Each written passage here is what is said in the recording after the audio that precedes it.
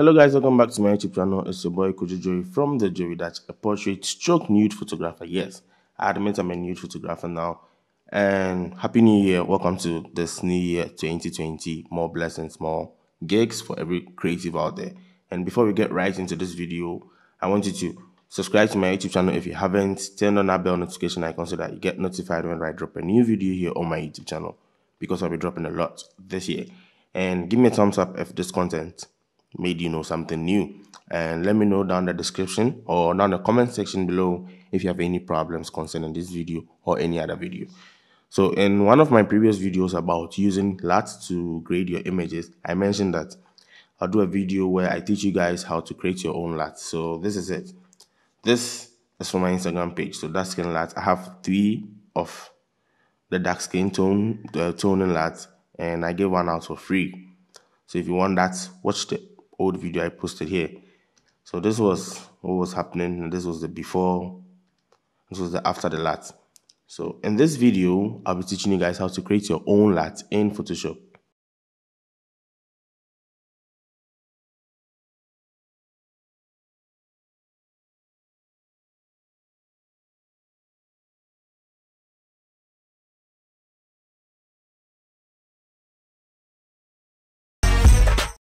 So what you have to do when you come into Photoshop, always work on the base layer, right? With the LUT, you are not looking at creating duplicates, you're not looking at masking and all that. Fine, the max adjustment layer will happen, but you don't really need to mask.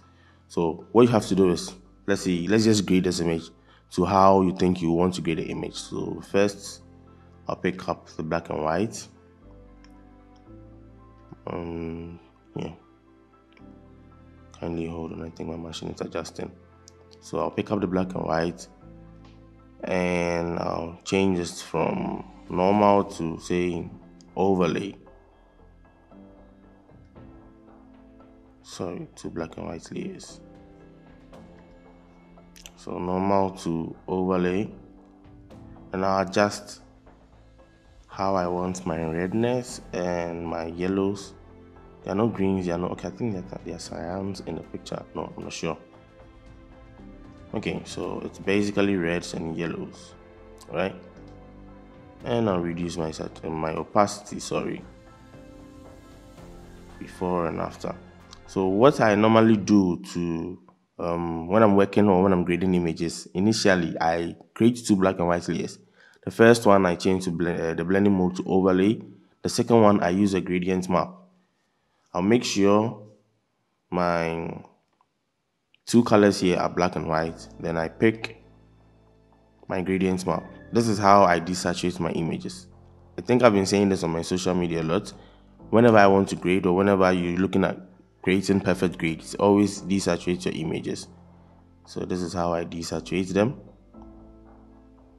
Let's see how 20 works. So before and after, right? You're looking at something great here. So with every dark skin or melanin girl, I think you have to add some blues to the skin, right? So let's look at photo filter. Change the filter to, let's say, cooling filter. This is too harsh. Cooling filter 82. I think it adds a bit of cyan into the image too, and I think I like that one too. So I'll reduce the saturation a little bit. Keep it at 30. So have this in mind. With creating the LUT, you're looking at going way overboard, because after creating the LUT, you obviously reduce your own you reduce your opacity when you're using the LUT. So go overboard with it, whatever it is you have to do. If you want to add curves, right, some S-curve, and bear in mind the S-curve, whenever you create an S-curve on the normal blending layer, add saturation to image. So if you're looking at reducing the saturation again, use the gradient map, but we've already done that, right? So I'll add another curve, then I'll go into the blues.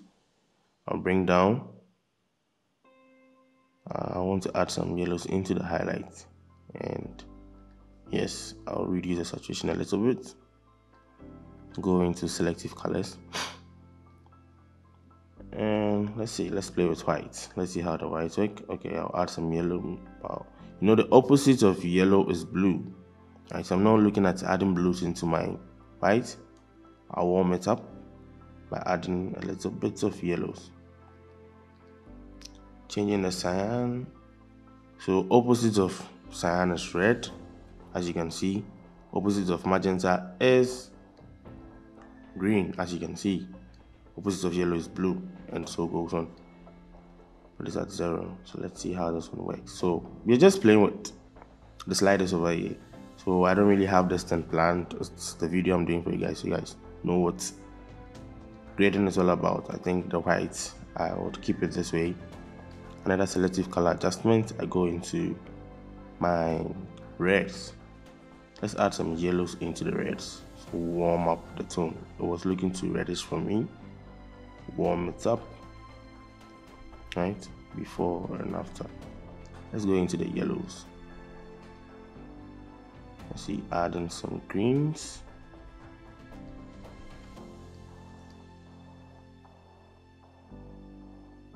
Yep, I think I'm loving this already.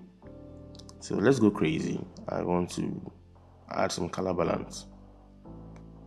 Right, highlight. We're warming it up, looks off. Let's cool it down and add some reds.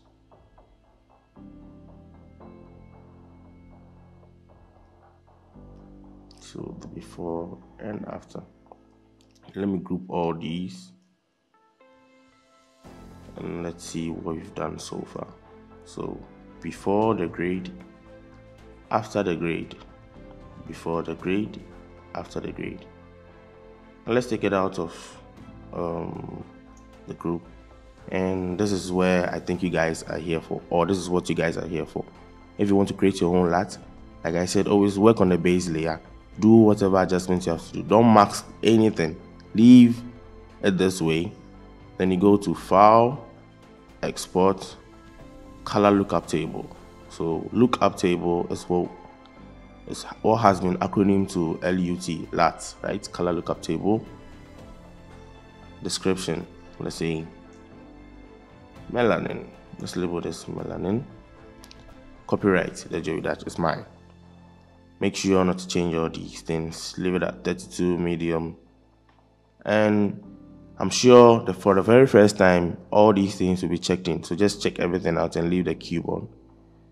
Hit on OK. Choose the location to which you would want the LUT to be saved. Let me save it on my desktop. Rename this to melanin Desaturated. So melanin D, right? Save. So this is what Photoshop does, and yeah, boom, we're done. Now let me group these and hide them and apply the LUTs we just created. So look for the color lookup table adjustment, which is this, or you can go down here and look for color lookup table, right? Let's load the LUTs we've created. Load, look for it on my desktop. I think it's on my desktop here. Double click and it opens. So this is what we have created so far, right? So if I want to reduce opacity, I just reduce opacity, right? Then I'm in between what I shot initially and what we created. If I want to increase the effect, I just duplicate this, and maybe I'll decrease the opacity of the second one, and the first one I'll reduce it a little bit too. So in between, this is what we have: before and after, before and after, right? So to make your color lookup table a default in Photoshop, you guys know I have this chocotoning up there on my YouTube channel. I'll leave a suggest card up there so you guys get to check it out. So to make it a default, default LUT in Photoshop, just locate where you saved the LUT to, copy it, look out the C program files, Adobe Photoshop 2019, presets, locate 3D LUT and paste it here. So as you can see, I have my caramel and my chocotoning in there, so that's making it a default for me.